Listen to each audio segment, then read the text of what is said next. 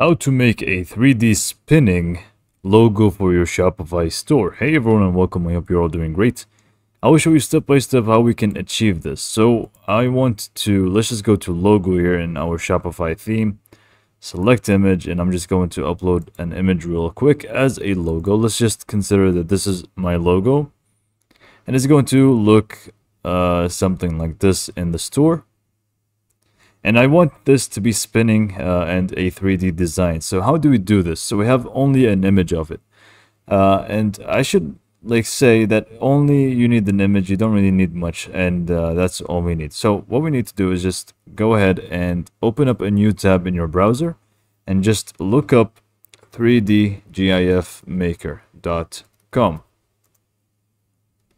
And then it's just going to open up this site here for us. Now, in this site, we can actually go ahead and upload an image for free, and it's just going to turn it into a 3D spinning image. So we can just go ahead and click on upload image, upload the image that you want, which should be your logo.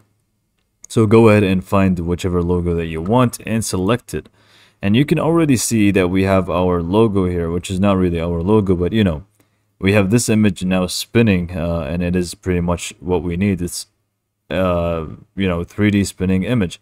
But we can also choose thick 360 spin, which is going to make the objects within the image thicker, like an actual object instead of just text. You can see the difference here between the two.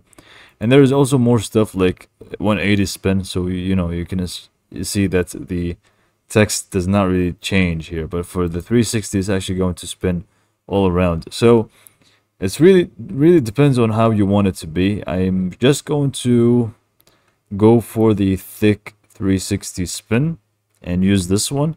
And you can also change the size, which is going to be almost like a zooming in effect. You can also change the thickness for this specific one, so we can just go ahead and revert back. Size, I'm just going to make it even smaller. Speed, we can also make it very fast or slower, and then we can also increase the frames and stuff, but I'm just going to keep it as it was, or try to at least.